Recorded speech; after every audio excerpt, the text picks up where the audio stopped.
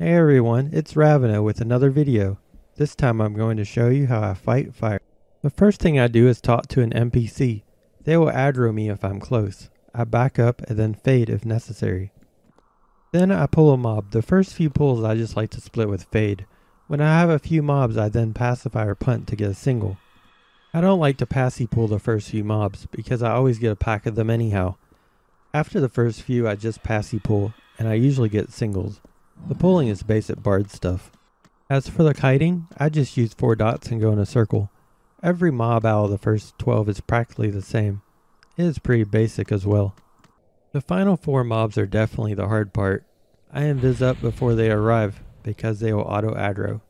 Whenever I am ready I use my 4 dot melody to pull. They will all come at once. I just kite them in a large circle. Sometimes I use my dots to take down all 4 at once, and sometimes I kill one at a time and take breaks in between. Every so often a mob is stunned and removes the dots. I make sure I know where the mob is at so I don't kite into it when it unstuns. Every mob in the mission can summon at 5%. The first 12 aren't a problem, but when one of these summon me, they are all hitting me. This makes it very dangerous. At 10%, I like to prepare by hitting Last Stand, First Spire, and Shielded Notes to give myself an extra chance to live.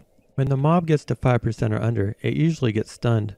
I continue kiting with Melody on while clicking Boastful Bellow and quickly follow up with Cacophony. I'm trying to kill it as fast as possible before it summons me. I don't do this before it stuns because then it will usually stun and remove the dot. Rarely does trying to burst it down before it stuns work, so I don't do it. After I kill one, either I kill another or I fade out and take a break. If I end up dying, then they will auto aggro when I re-enter the mission. I pop Death Dance and have my cleric up before I go back in. Then I fade while trying to get to the bridge. If I want to be safer, I will use more defensive AAs. Sometimes my cleric merc dies, but that is okay, because my main concern is not dying getting back in. After these 4 are dead, I wait for it to teleport me, then I say Grieving Soul sent to the NPC and it will punt me to Plane of Knowledge and I'm done.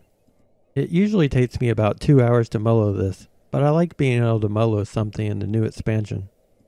As always, thanks for watching.